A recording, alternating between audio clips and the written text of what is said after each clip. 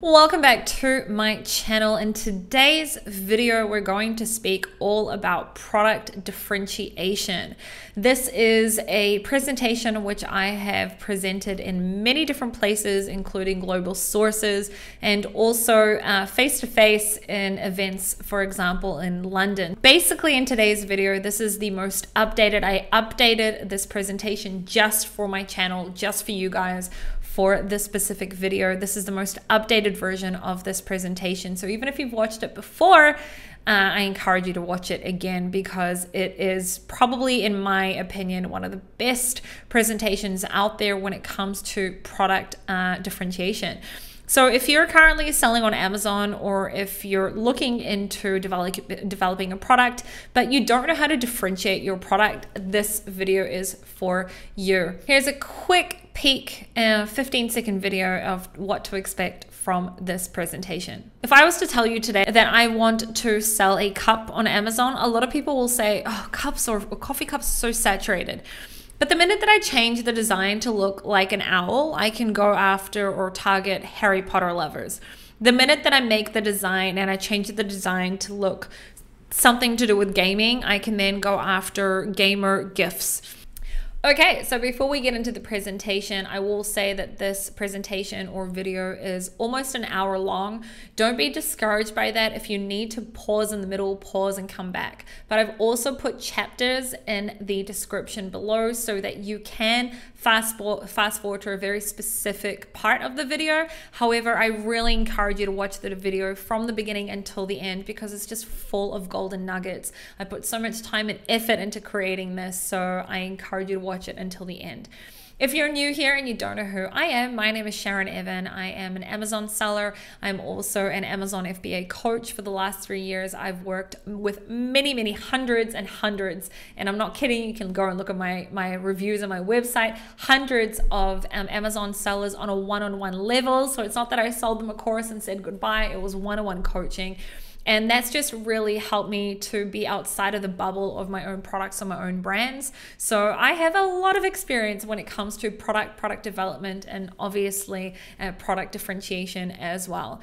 So if you are interested in watching videos like this one or others, please make sure to subscribe to this channel and also hit that like button if you enjoy this video, and don't forget to hit that notification bell so you know when I bring out more videos. So this presentation is fully focused on product differentiation. So obviously you need to already know of the type of niche or of have found a product in order to even think about how to differentiate it. If you're not there yet, that's fine. You can still watch this video. It'll still help you to think outside the box. But if you need to actually find a product in the first place, just remember that I also have a product research and sourcing course, which is an A to Z course on how to actually find a product, develop it, find how to differentiate it, and everything that's to do with sourcing, how to find the manufacturers. All of my worksheets, everything is in that course, so make sure to check it out as well. The link will be in the description below. All right, without further ado, let's get into the video.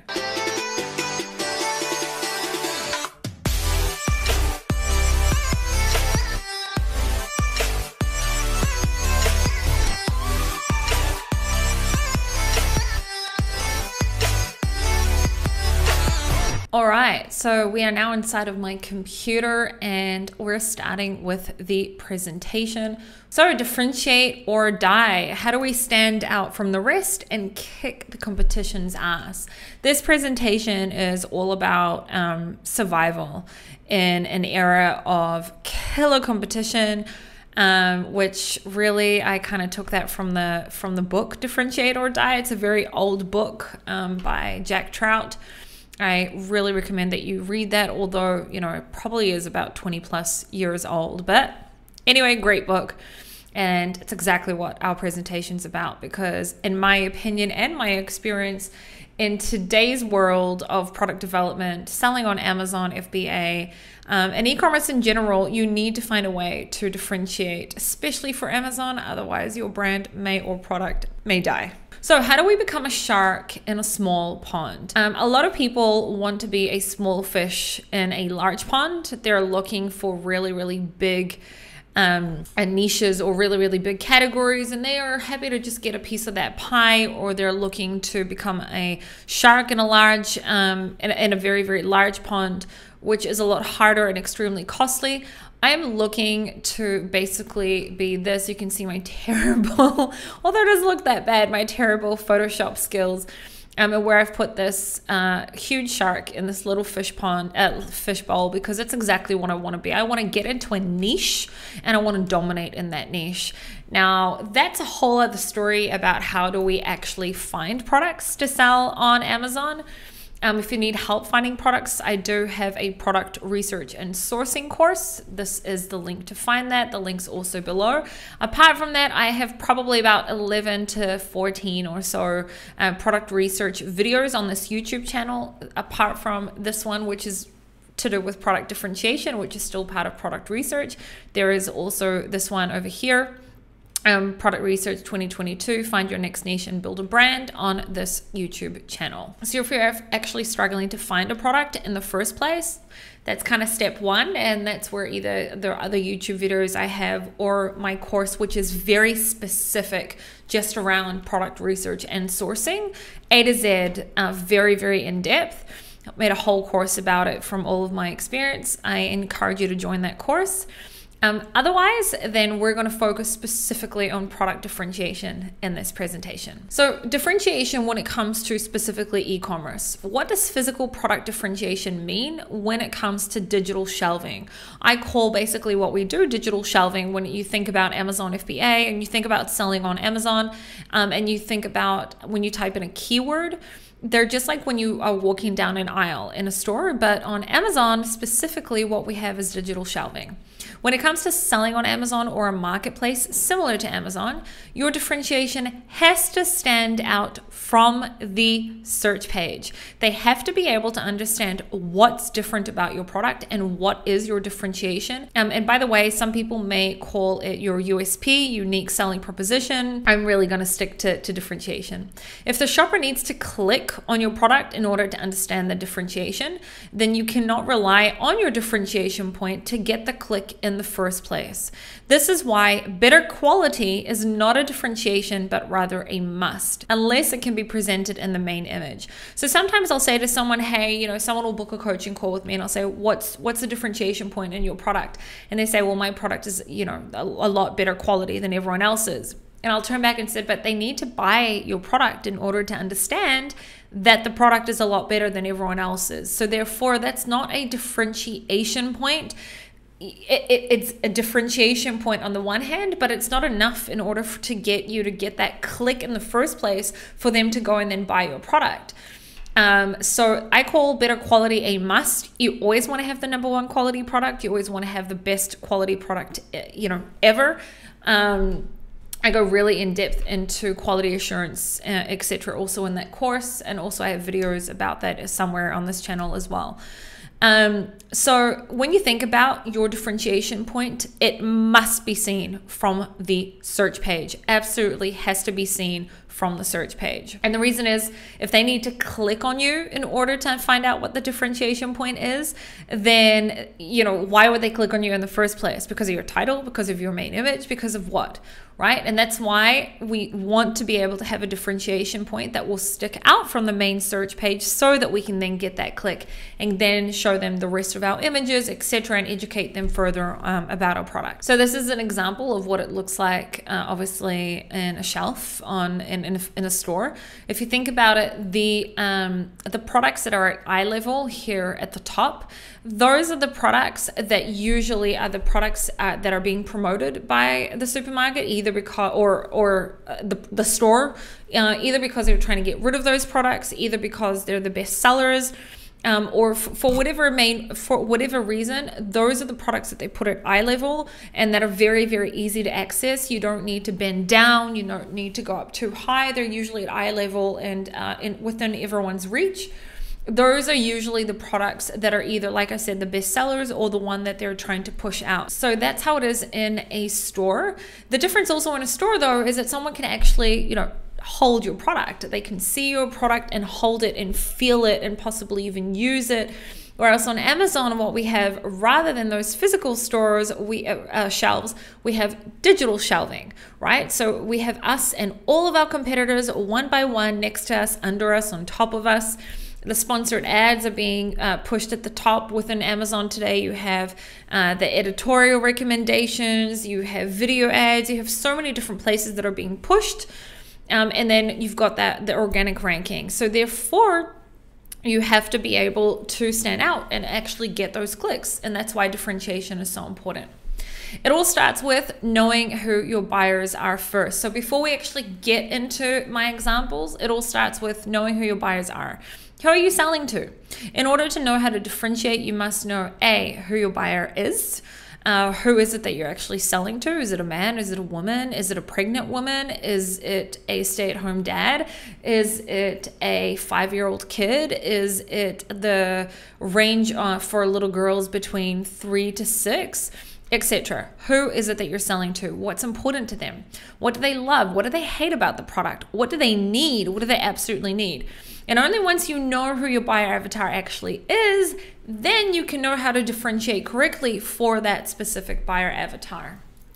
On this YouTube channel, I do have a video about how to create your buyer avatar, and there is a worksheet there, so make sure to check that out. I'm pretty sure that video should also come up now. You can open it in a different link and watch that later.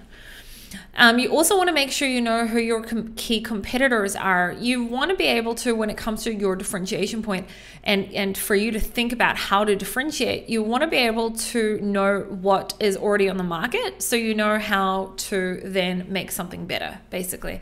And the way to do that is to know your competitors inside out. So you must know who your competitors are inside out, which includes knowing exactly what they offer so that your differentiation will stand out from them and will stand out from the crowd.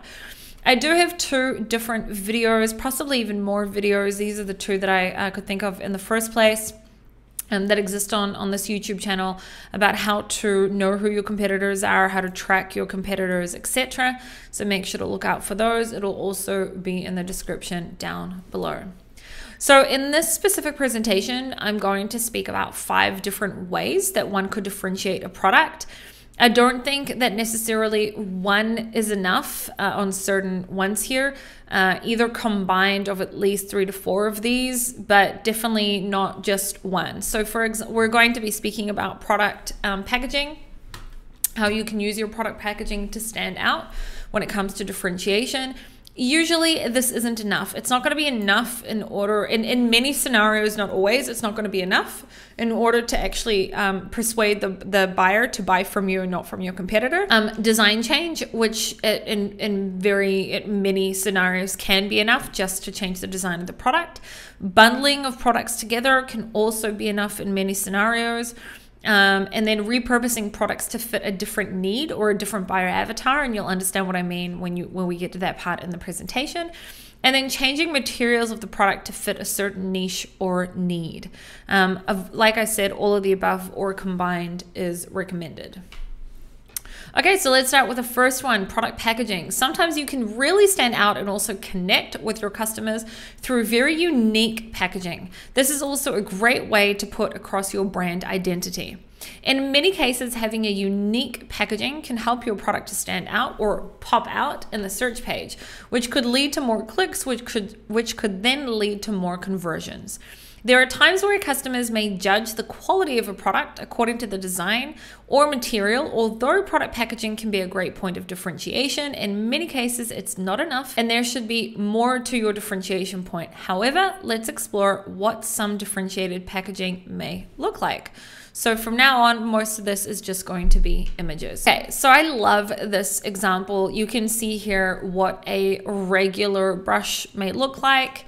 Then when you add some sort of packaging to it, this is also in the middle here what it could look like. And then we have this really awesome brand called, I think it's 𝗲𝗄𝗏 or something like that, where they've basically turned the packaging into like a man's face, and then the brush hair looks like either a goatee or a mustache, right? Really, really stands out, whether it was in a physical store or on Amazon or online. It could be the exact same brush that everyone else sells. It could be the exact same quality as everyone else's, but just the fact that the packaging looks like that, it really does stand out. And same thing here with this pasta.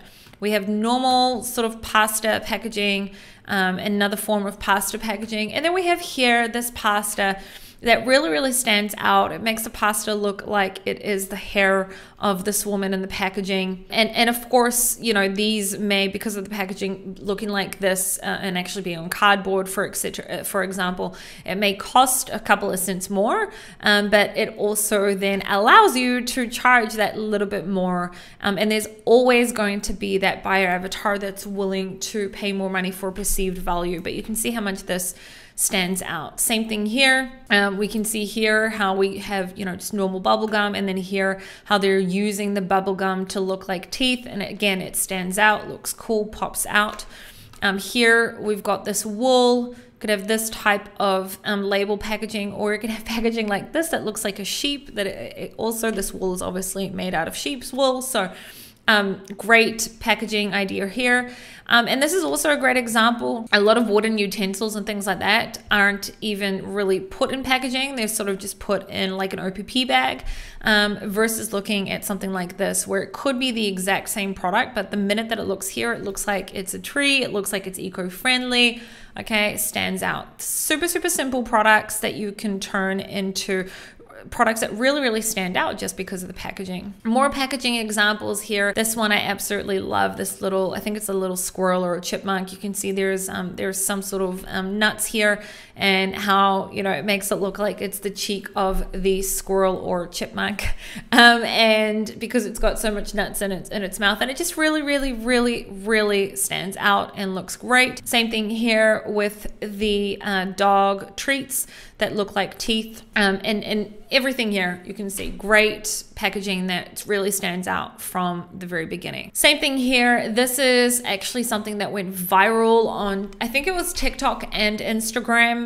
These are called fit buns, and basically you can see that their packaging makes it look like it is a six-pack, when, you know, buns usually aren't really that healthy, and these are healthy ones supposedly, and you can see how the packaging straight away also has that psychology of where it makes you feel like, well, if I eat this, it's gonna give me a six-pack like that, right? If you're that naive. But anyway, great packaging example. These here are like super simple, super cute. This is basically hair ties, but they've put it around this type of packaging to fit the, you know, young girl type of age group, and where it looks like a tutu of a little girl.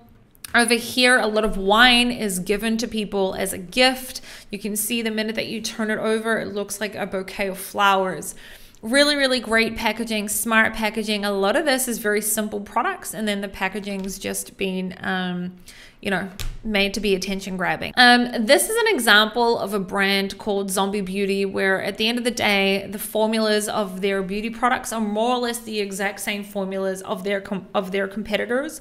But yet their packaging is so unique, and their branding. So this isn't just packaging differentiation, this is also branding. And in some of the examples that I show you guys, it'll be beyond just one thing. It may be like it is in this case. It's both their packaging and their branding together.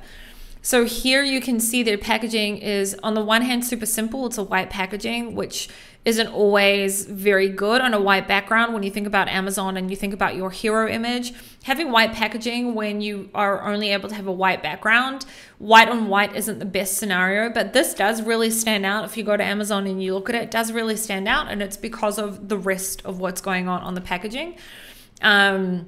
And at the end of the day, like, they call this a mummy pack. It's an anti-wrinkle and lifting pack, because once you put it on, it's like this black cream that then once you put it on, it gets all crinkly, etc. And that's what it looks like here. Or they call this the pumpkin pack, etc. So it's both a branding of this, but also it really stands out. At the end of the day, it's the same product as everyone else's. So also making packaging for on the go. So you could have a product that's the same as everyone else's, but the minute that you put it into packaging that's for on the go, it could stand out. One of my favorite examples is this one here. It's the puzzle. This is a puzzle, which is a puzzle just like all the other puzzles, but it's made for on the go. The packaging is for on the go. Same thing with this. If you think of as a child growing up, you know, eating, we call it 𝗪𝗪𝗪. I don't know what other people may call it, but they were usually, 𝗪𝗪𝗪 was usually in like this little tin. Today, you don't really have those tins anymore. They've been turned into these sort of like squeezy type of things. Even I gave this to my son as well. So it could be more or less the same food, but the fact that it's made for on the go is very helpful, etc. Also packaging that can be made for storage. One of my favorite examples is this one here. Very, very, very smart example. So this is it is washing powder. And you can see that also the packaging looks like a washing machine. So not only does it really stand out, not only does it also solve my problem for needing storage for where I can store the washing powder, but it also looks really cool. And yeah, so packaging made for storage, or when a product comes with packaging made for storage, like these Pokemon cards, right? They're Pokemon cards. They could have come in like just a little pack that you throw away, but they specifically come in a little tin box that you can then keep those Pokemon cards in. For example, these makeup bamboo removal cotton pads. But if you look at the packaging's made for to be able to actually store the product in it. So also making packaging that not only stands out, but also can help to store the product as well. And then we have when it comes to product packaging that also has a functionality to it. This is a great example when it comes to Pizza Hut in Japan, and also knowing your buyer avatar. So in Japan, you know, kawaii, which means cute, and all sorts of like gadgety things are a big deal. It's kind of built within their culture. I'm not Japanese. I've just done a lot of research on this stuff. And you can see here that Pizza Hut in Japan specifically created this super cool effect, basically, or functionality to this pizza box, where basically the little table that you usually get in the pizza box to help it so that the top of the pizza box doesn't, you know, crush the pizza. They turned it here into like this little projector, basically, that you pop out this little hole here. You put this little table projector here. You put your phone there, and then it's supposed to project whatever's on your phone onto the wall. Super cool. And great. And again, I'm not showing you these ideas in order for you to copy paste them. I'm showing you these ideas to basically plant a seed in your brain to think about how you can take these ideas that I'm showing you and use them for whatever is relevant for your specific product or niche. More examples of product packaging that also has a functionality to it. Some awesome examples. So the one on the bottom right, we looked at pasta packaging earlier. This is another pasta packaging where the top of the packaging, you twist it. If you want to make pasta for one, or if you want to make pasta for two, it basically gives you serving sizes. So it has a functionality to it. If you look at here, I don't think people really drink Corona beer anymore ever since COVID, but Corona beer made this sort of game on their packaging where you use the beer bottle tops to basically play this game. So a lot of people, when they drink, they play you know, different drinking games. So basically here you just use the packaging, flatten it out, and it turns into a game. Knowing who your buyer avatar is, knowing what they do with the product, and then you can see here how they brought functionality to their packaging. Same thing here. So this is a pack of chips, basically, kind of similar to the whole Pringles packaging, only that with this one specifically, you have this little piece and you cut it, the top out, and then it opens up and turns into a bowl. On the bottom left here, we have this butter where the top of it then turns into a knife. So again, packaging that has some sort of functionality to it, especially if you can show that obviously from the first page, can also help with that buying decision when the buyer is looking at your product. Same thing on the top left. This is product packaging of some soft toys for kids or plushies for kids, and then the packaging itself turns into a dollhouse. So thinking outside the box. Great other example on the bottom left here, we have these pencils where there is basically a bit of grip tape there that you can then sharpen the pencil with. So again, packaging that also has functionality to it. You can see here, this is called the coaster box. It's a box that comes for this specific cup, and basically the box itself turns into coasters. Again, packaging that has functionality to it. So that was that for the product packaging example. I hope that was helpful and sort of implanted a seed in your brain for how you can spice up your product packaging. The next example is design of the product. So probably one of the best ways to differentiate a product is to change the design of the product. You don't need to be an inventor in order to sell on Amazon or to sell physical products in general. You can take a product that already exists, but change the design of it to appeal to a very specific buyer avatar or a very specific need. This is not as complicated as it sounds or as it looks. And most of the time, the concept of the product already exists, and now you're simply changing the way that it looks or feels. Sometimes you may need a graphics designer, a sketch artist, or a CAD technician or other service providers to help with the design works. And other times your supplier may be able to use their own internal team to help you with this. Things you need to consider when it comes to changing the design of the product. Number one, you want to maybe get a design patent on your product in order to design your IP, in order to protect your IP. This isn't a absolute must. Not everyone needs to go out and get a design patent. Not everyone can get a design patent. Design patents can really help you when it help to increase your multiple if you ever exit.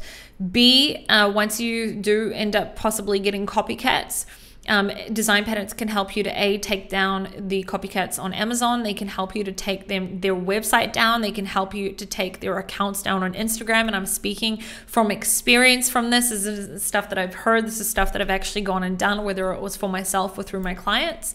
So I have a great law firm that I work with. I'll put their details down below. But again, not every single person that changes a design of a product is A, going to be able to get a design patent, or B, should get a design patent. A patent's only as good as your ability to protect it. If you can't protect it or don't mean to protect it, there's no point in you doing it.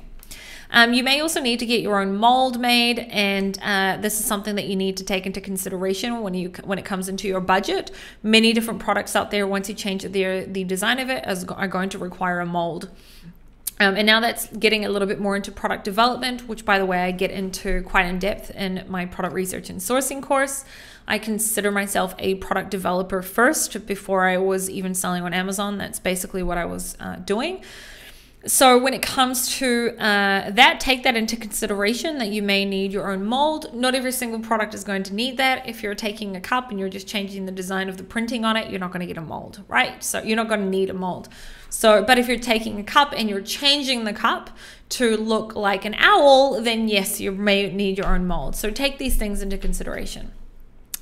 You can use community groups around your product, like Facebook groups, or you could use something like Pigfu, etc., or other resources to verify your design idea makes sense for your product, your buyer avatar, and for Amazon.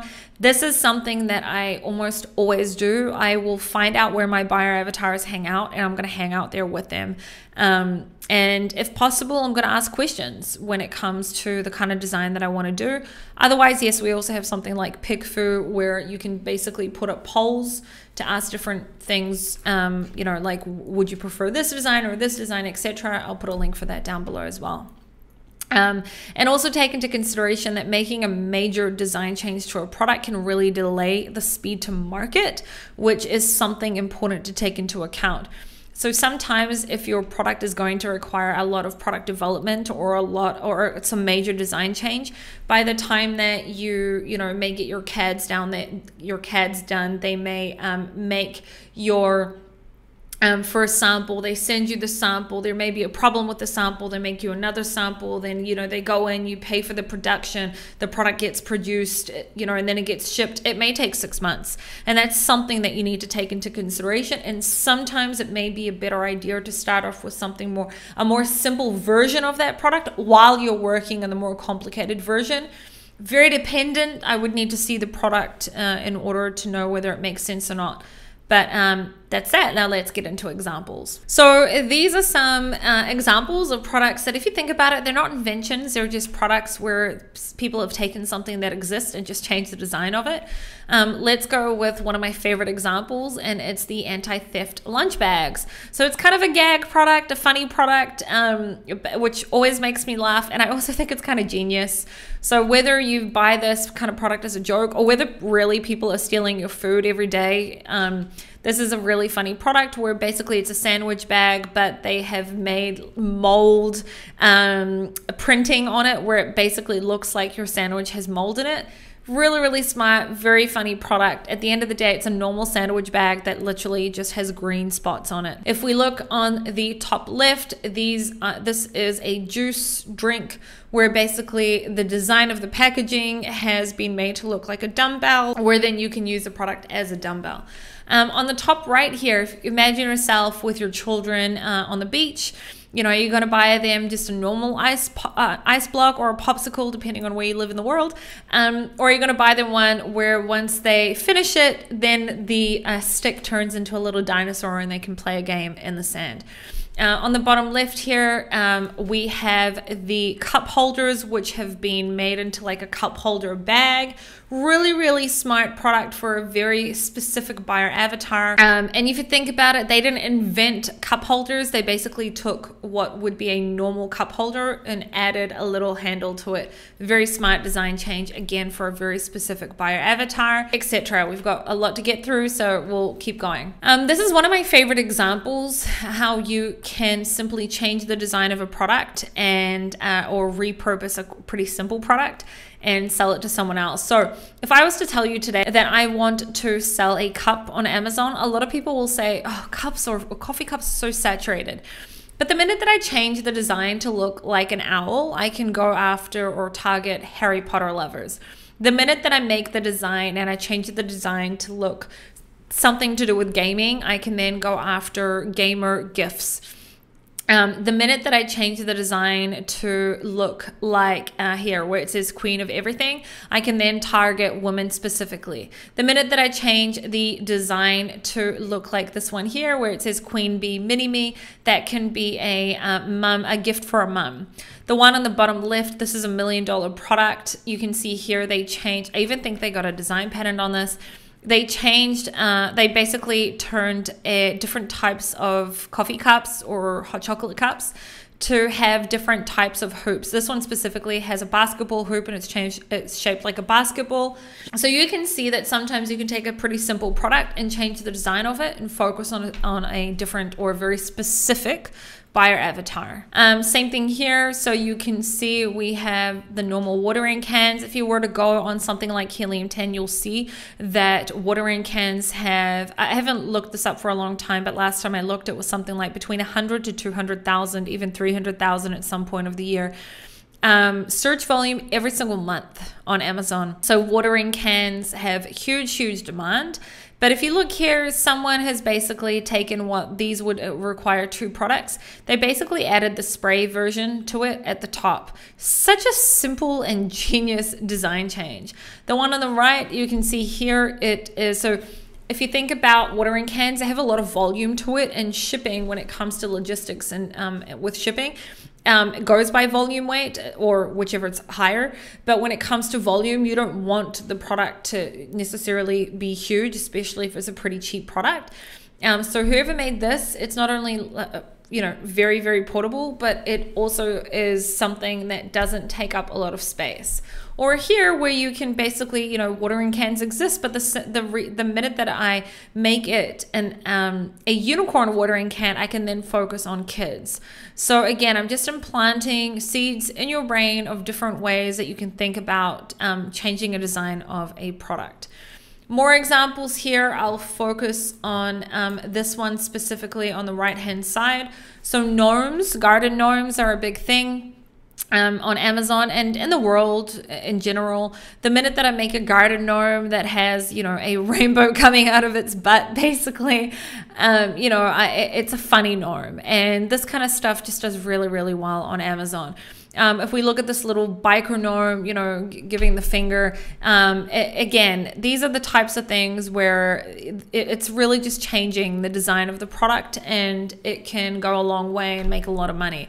On the bottom left, it says here gnome sweet gnome, and the hat or whatever can be changed according to the time of the year. So it could just be a normal hat, or it could turn into the Halloween hat, or to Santa hat, or to a July 4th hat. So really smart differentiation point of how you can take a product and just change the design of it.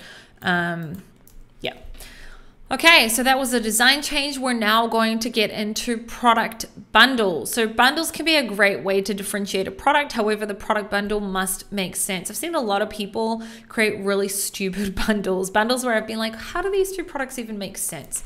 So some great ways to find products to bundle together with a product you're looking into. You could look at the frequently bought with on the product page. You can look at customers also bought. You can go to Etsy, Pinterest, YouTube, TikTok, Instagram, etc. And also look at other sponsored products on the listing as well. So these are some examples of, you know, some really smart bundles. On the top left, we can see that that's a bundle that's basically been made as a tooth fairy gift for little girls. Taking some pretty generic products, change the design of it. This is again an example where a few different products, a few different differentiations have been combined. So it is the design of the product, it is the bundle, it's also the repurposing. This is basically a little hanging pillar, and they've repurposed it for a tooth fairy product. Okay, so you can see how combining different differentiation points can really help.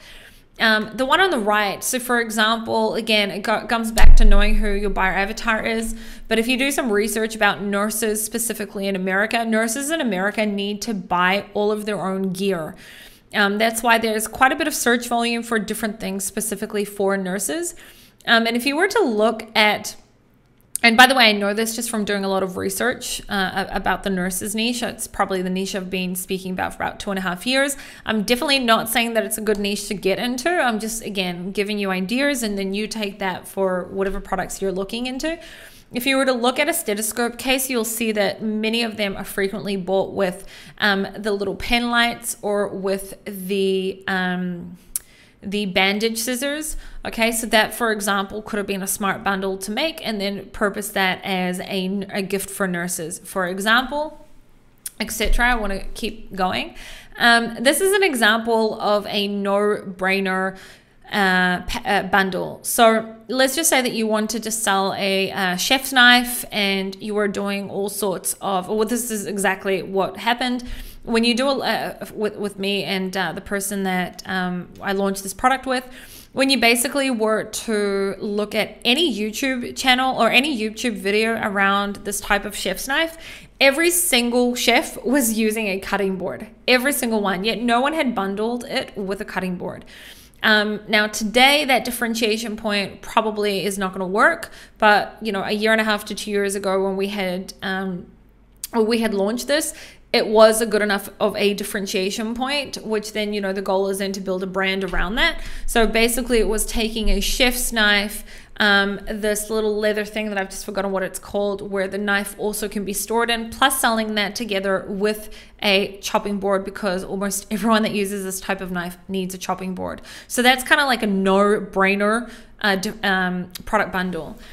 And then there's bundles when it comes to gift sets. Gift sets are an amazing way to make a lot of money on Amazon. And in almost every situation, not all obviously, but almost every situation, it's rather bundle or design dependent rather than review dependent. What I mean by that is, even if you have heaps and heaps and heaps of competition, but your bundle is so good for that specific buyer avatar, you're probably going to be able to get sales and rank from the very beginning if you did you did the work correctly and made the right type of product. So an example here, if you think about this is a gamer box. It's a gift box targeted specifically at gamers. What did they do here at the end of the day? They took a tumbler, a hat, these socks. I think that's like a little, forgot what they're called, like thing that you put on your phone. and a keychain. Almost all of these are generic products where basically they've changed what is written or printed on the product and turned it into a box for gamers. Right? This would be such an easy bundle to make. There isn't that much product development that goes into here. It's really just about having, you know, a graphics designer being able to make the design that's printed on the product. Apart from that, they're copy-pasted products that you just basically have put together and targeted gamers specifically. Same thing over here. If you look at this really amazing gift set for women, at the end of the day, it's a notebook, a little sort of bag for traveling with, bath bombs, shower bombs, a candle, etc. They didn't invent these products. These are basically pretty generic products that they just made an amazing design for it and targeted a very specific buyer avatar. Same thing here. At the end of the day, it's again a wine tumbler, coasters, a chopping board, or a cutting board, and some towels, but they're all targeted as new gift home gift sets, new home gift sets. So sometimes you can take pretty generic products, just change the design that's written on them or printed on them and put it as a gift box and sell it to a very specific buyer avatar. I've seen a lot of people make a lot of money from different types of gift sets. There are so many niches out there. You just need to, you know, open up your mind and know how to look out for them. And I teach that in my product research and sourcing course as well. Okay, the fourth way of differentiating a product is repurposing a product. So what do I mean by repurposing a product? Sometimes a great differentiation point is simply to sell a product that's already sold, even if it's saturated, but focus on a different type of buyer avatar that most are focusing on, or find a totally new purpose for the product. In many situations, this can be a quick and easy product to make and it already exists. And initially, all you're doing is focusing on a much smaller or a very different buyer avatar. A great example is these hair ties. So you can see here, these are just normal hair ties, nothing special about it. But the minute that I write bride on it, or bride tribe, or bride to be, or whatever it may be, it's a bridal shower favor gift. So that's what I mean by repurposing, taking something that's sold to a broader buyer avatar and then focusing it on a very specific buyer avatar. We have some awesome examples here. So we know about bath bombs, and then you can see that someone went and made shower bombs, right? Bath bombs, not everyone takes baths. Someone basically went, squeeze them and turn them into shower bombs. So you're taking a product that's already existing on the market, a bath bomb, and repurposing it for a shower. Same thing here. This is a normal belt. And then the minute that you change the buckle from a metal buckle to a plastic buckle, you then have a metal-free belt. So you've taken a belt but repurposed it to a very specific buyer avatar. Same thing with gardening seeds. The minute that you change the packaging of it and you say something like baby in bloom or something like that, you turn it into party favors. More example, this is a really great example. So we have a bib here, normal silicone bibs, which are usually sold to, you know, for babies. The minute that you put this type of design on it, it can be also sold to seniors. You know, a lot of seniors really do need bibs and are very are very embarrassed of them. The minute that you change the design of it, you sell it to a very specific buyer avatar. This is, you know, a little bit R18 and a little bit, you know, of a funny gag product, but around Valentine's Day, these are products that make a lot of money. So I won't read out what it says here. You can obviously see it. But there are many, many products around Valentine's Day as well, although they're seasonal products, but that you can basically take, you know, at the end of the day, this is a repurposed product. They took a bib and they repurposed it to a, you know, a very specific buyer avatar, and it's a gag product. This one here, I'm pretty sure that this has a design pen on it. It's basically a woman that I'm pretty sure was also either on, I've just forgotten the UK version of it, of Shark Tank. But anyway, a woman that I think invented this and got a design pattern on it of some sort, where it's basically a scarf that turns into also a bib, again, for people who have different types of disabilities. So taking a product that already exists, making a tiny little change to it and repurposing it to a different buyer avatar. Another example would be candles. So if you were to tell, someone today that's been selling on Amazon for a long time, I want to sell candles, they'll probably tell you not to do it for two reasons. One, because, it could be a dangerous product, but you can always get around that with certifications. Two, maybe because obviously it's a meltable, which you would need to make sure that your product doesn't melt in certain types of temperatures, because Amazon has meltable seasons where they don't allow products that are meltable to be sold on Amazon. But another reason may be because it's super, super saturated. And I say no, because there are many, many niches within that, and you can always repurpose it. So instead of just selling like a normal candle, what if I wrote, "This is for you because your room stinks," and I repurposed it as a product for gamers? So again, gifts for gamers, right? As the world goes more and more into digital, etc., so does the gaming niche. You go into Google Trends and type in gaming, you can see how much the gaming niche is growing and growing and growing, and it's not going to stop, right? So gifts for gamers, for example, or taking this and making it, again, a funny product. I love you for your personality, but that is a huge bonus. So again, I'm taking a normal candle, but I'm writing something different on it to focus on a very specific buyer avatar. This also, I'm pretty sure, has some sort of patent on it. I'm pretty sure these people that made these were either on Shark Tank Australia or America, I can't remember. But basically, they are candles that turn into skeletons of whatever the design of the candle is, right? I think they're called like skeleton candles or something like that.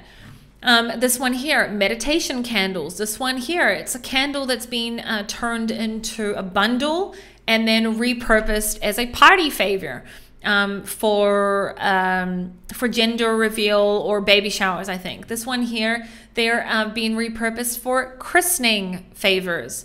Okay, this one here has been repurposed as a men's candle. This one here for succulent lovers. This one here for kawaii lovers. If you go on Amazon, you look up kawaii, it has something like 100,000 plus search volume a month, right? Remember, it means cute in Japanese. I explained that earlier. There's a whole huge, community out there that loves like weird, cute shit. And they go on places like Amazon to buy it. So this one here as a candle for makeup lovers, for their cakes. So again, repurposing a product. I'm not trying to sell a candle. I'm trying to sell a candle to a very specific buyer avatar. More repurposing of product ideas. So you could be selling just a normal craft bag, or you could be selling a funny craft bag. This one says, for example, "I really wouldn't get your hopes up," or "a fancy gift," or "wait for it," or "whoa, it's a puppy." It's really not. So it's a funny gift bags basically, rather than just this type of super simple craft bag. Or you could take that type of craft bag and repurpose it specifically to gamer birthday parties, right? The gaming niche, again, is really growing on Amazon and in the world in general. More kids are having birthday parties all around gamers. So for example, giving away the little gamer party favors, etc., and it's saying "game on," or taking it and repurposing it specifically for a groom's party, or whatever it may be. So again, repurposing a product. Another example of repurposing a product, so duct tape already exists, but the minute that I take that type of masking tape and I make it a little bit like of a grip tape, and I make it look like a road, I'm now selling a product that can be repurposed for little boys or little girls to basically make roads on the ground in their house or outside or whatever it is and play with their toy cars. Or the minute that I take normal duct tape and I add some sort of glow-in-the-dark powder to it, and now I've got glow-in-the-dark tape. Or the minute that I take duct tape and I write bedroom, bathroom, family room, living room, etc., I've now made duct tape for people that are moving house that they put in their boxes, etc. So taking a product that exists on the market, changing whatever's written on it or printed on it, or just focusing basically on a different buyer avatar. So this is a quick tip. And by the way, if you need to pause the video and go take a break, do it, pause it, go take a break.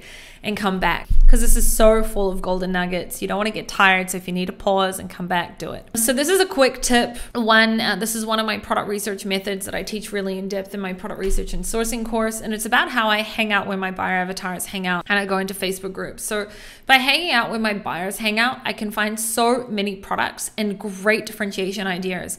If in Facebook groups, go to media.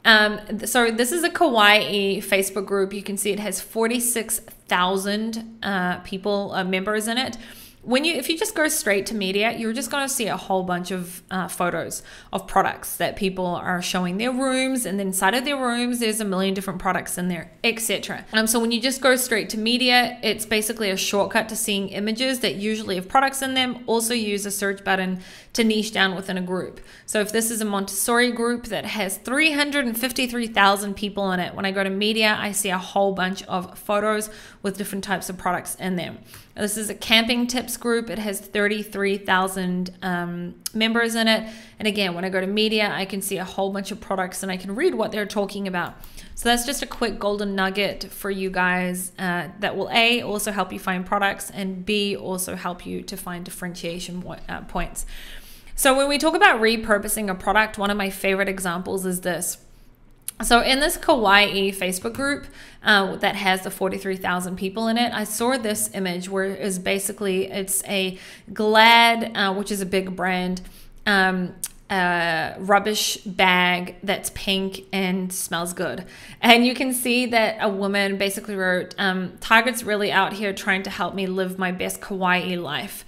And you can see there's 1,000 likes, 66 comments, 163 shares at the time of when I took this screenshot. At the end of the day, this is basically a bag that's been, made pink and smells good, but it's a garbage bag. But if you were to look up kawaii decor on Helium-10, you can see it has almost 20,000 search volume a month. You look up just the word kawaii, it has almost 151,000 searches a month, right? So basically, at the end of the day, I could have taken a normal pink bag and bundled it together with a normal pink rubbish bin and put some really cute packaging to it and repurposed it and sold it to the kawaii niche, to a keyword like kawaii aesthetics, kawaii home decor, etc. So by doing something like that, I'm going after a specific buyer avatar, the kawaii lovers. I would be selling a trash can and a bag set, but I'd be targeting the kawaii related keywords.